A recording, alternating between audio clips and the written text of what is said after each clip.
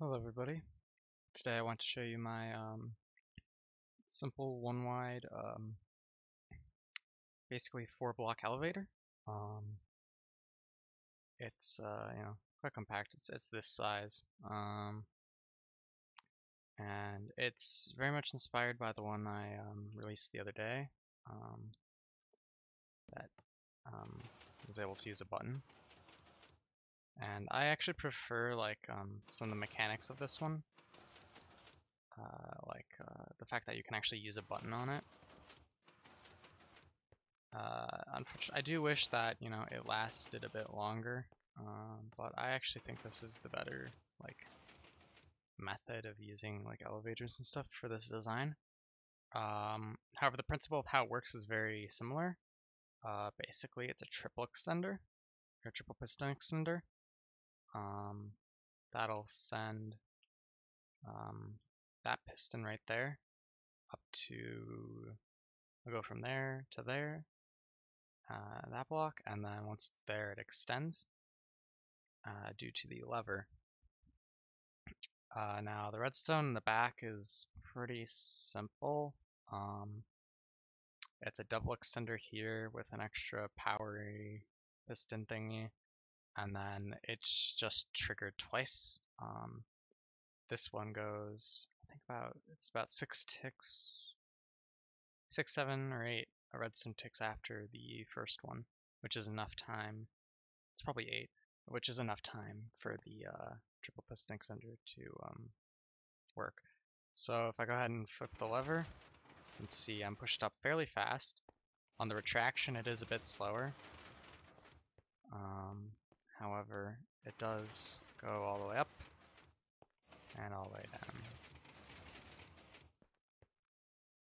Now, you can also see it from the side here.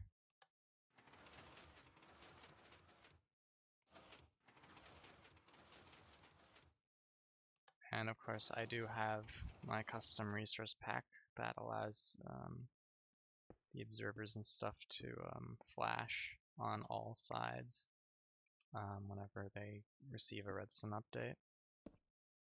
And you can see the red there.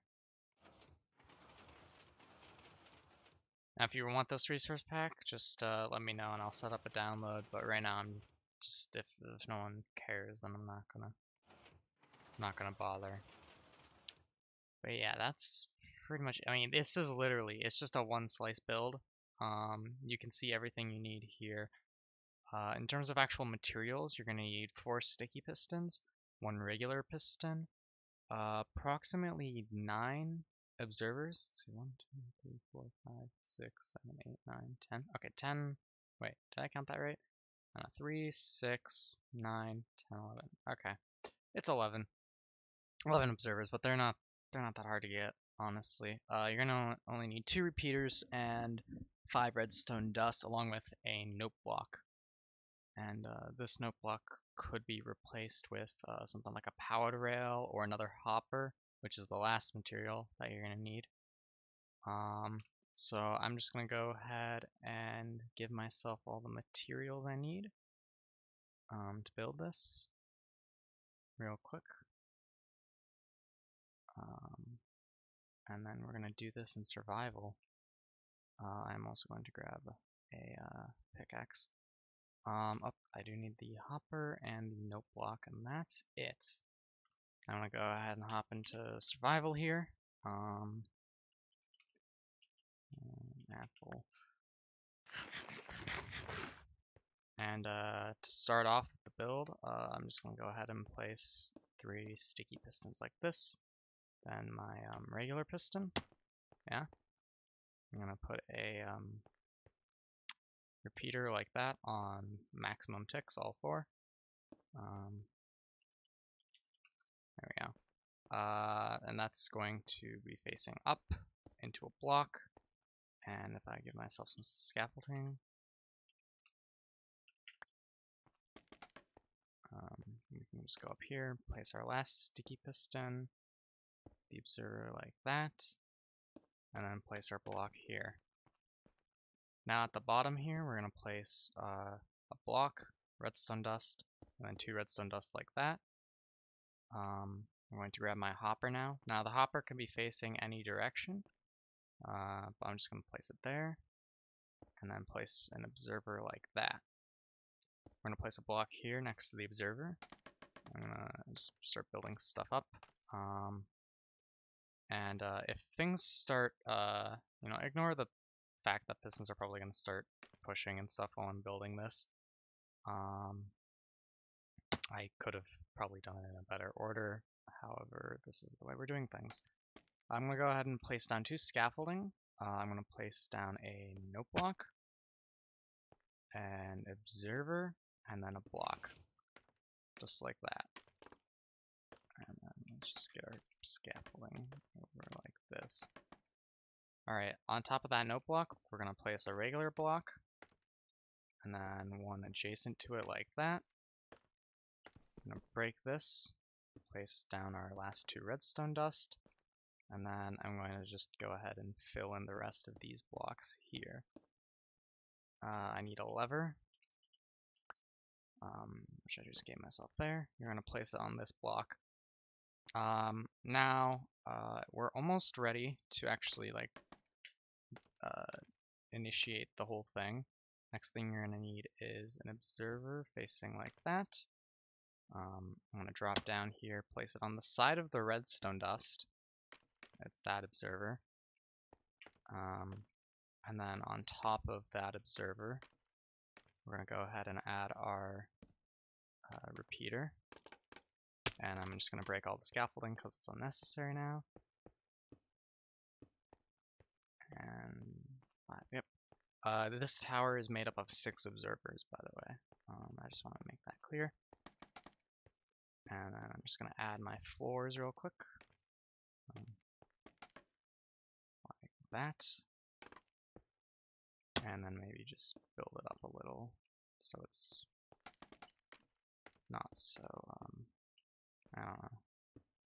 So it feels like it's actually usable, I guess. And then of course you might want to add in walls like that. Just to, I don't know, maybe hide redstone. And as you can see, apparently we built it right the first time, which is good. And nothing bad happened. Alright. Go ahead and break all that stuff. So yeah, that is the entire build, the contraption. Very simple, and it gets the job done. You may find yourself stuck here, and in that case, there's not much you can do. I would recommend perhaps you just add like iron trap doors like this, and then just have like some levers or something. So if for some reason you get trapped down here, you just hit the lever, and then you hit it again or something, and that'll allow you to hit the lever from below. Again, just adding a trapdoor right here next to the piston. Or if it's like a tiny hall, you could even have a sticky piston like this, and then just do something like this.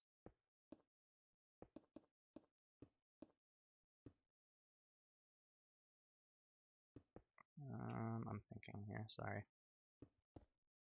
Do that. Actually, wait. Yeah. Yeah, I'm not gonna try that hard. If it's only 1 wide or something, then yeah, you could just hit that and then hit the lever.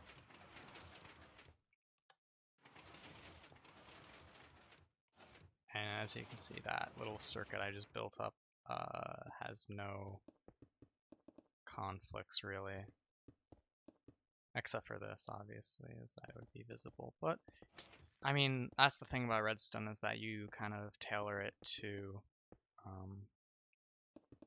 whatever like situation you really need it in. But yeah, that's literally it. Thanks for watching.